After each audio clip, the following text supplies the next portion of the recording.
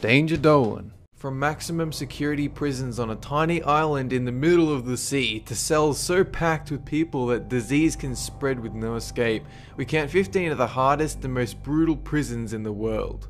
Number 15. Bang Kwang Prison, located in Bangkok, Thailand. It's nicknamed the Bangkok Hilton, but even so, not a place to go to on your honeymoon. Torture is routine here, inmates crammed into tiny cells, one bowl of rice per day. Prisoners are required to wear leg irons for the first 3 months of their stay. Even worse is for death row inmates. Leg irons are welded onto their legs permanently, and they're given as little as 2 hours notice before they're dragged off for execution. Number 14. Patak Island Prison, a place in White Lake, Russia, set on an island, surrounded by water, housing some of the country's most dangerous prisoners. Violence here is surprisingly low, and that's because for 22 hours a day they're shoved into a cage with one inmate. No lavatories, washing facilities, or chance of release. You will spend your whole life in that cell. The inmates are surrounded by cold water and snow, a year spent adapting to this new bleak world, and then after a few years their personalities start to decompose. 20 years and you begin to lose your mind. Number 13. Committee Maximum Security. This is a prison designed to hold just under 1,500 occupants, but is instead overflowing with 3,600 in grimy, unbearable conditions. And since there's no decent water supply, the inmates are required to haul buckets of it every day in the scorching heat just to survive. The G Block is especially notorious for its violence, rape, and sodomy that goes on endlessly, and some videos were released from mobile phone cameras showing workers beating on the inmates. It certainly did not help their image. Number 12. Tamdor, a prison in Syria that sends chills up the spines of criminals. Basically a butcher house for inmates, described as a kingdom of death and madness. Evidence show guards filled with hate and power, carving up prisoners using axes and blades, and then non-violent criminals are left to starve and they turn into living skeletons in almost concentration camp conditions. After one assassination attempt on the president, 500 of these prisoners were attacked in their cells and slaughtered, body parts chopped up in the courtyards and disposed. Number 11. La Sabaneta, Venezuela, South America. 25,000 inmates kept in a prison designed for 15,000. Violence and corruption running savage in a place undermanned with one guard for every 150 prisoners. Since there are so many prisoners, some are forced to sleep in makeshift hammocks strung in pipe access corridors, while rich inmates pay off guards in order to get the nicest cells.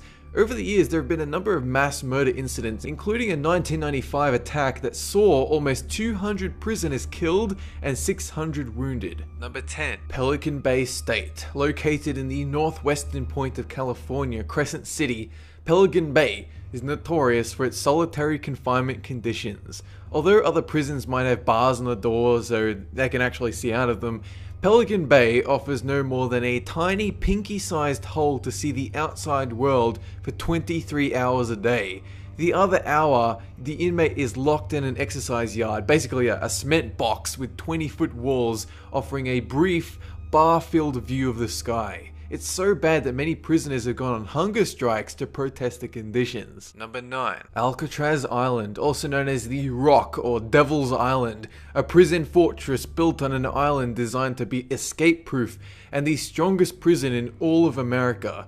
It housed many famous prisoners such as Al Capone and George Machine Gun Kelly, with violent escape attempts numerous and attacks aplenty, such as the Battle of Alcatraz in 1946, in which inmates captured the weapons room and recreation yard keys. It shut down after only 29 years, and ever since it's been a museum, one of San Francisco's major tourist attractions. Number 8. Camp 1391, an Israel prison undiscovered until 2003, when a historian was going over old maps and realized someone had airbrushed the facility's location out of existence. Prisoners describe it as a 2 meter by 2 meter cell with no natural light, and sexual and physical abuse from the guards, not told where they are, no visitors or lawyers allowed, a prison that apparently does not exist. An Israeli human rights organization attempted to close the facility with a petition, but nobody would even listen to them, and it is believed that this prison continues to operate to this day.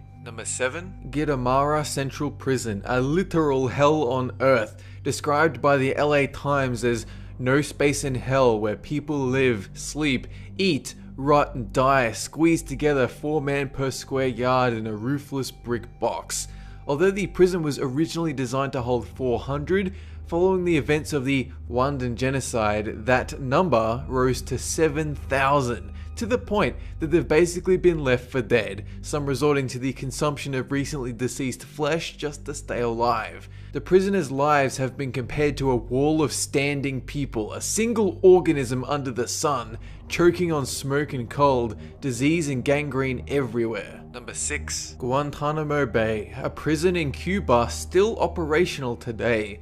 It first opened in 2002 with the Secretary of Defense claiming it was built to detain incredibly dangerous criminals and interrogate them in the optimal setting. Some of the prisoners set free claimed there was forced drugging, sexual degradation, barbed wire assaults, broken glass, and cigarette burns.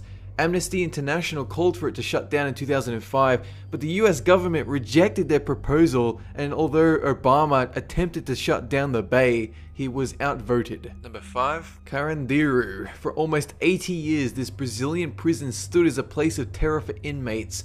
In 1992, there were riots that had inmates massacred by police and guards, cowering in their cells.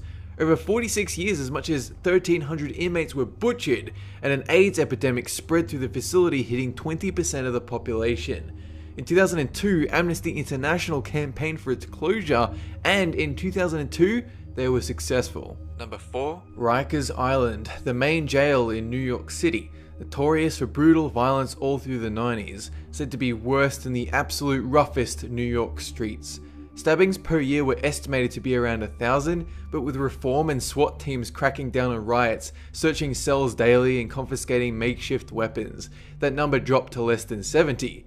Those who are found with weapons are given more time to their sentence, leading some to fear constant attacks since they have nothing to defend themselves with. Number 3. Louisiana State Penitentiary. Once known as the Angola Prison, this is the largest maximum security prison in the US, housing 6,000 inmates.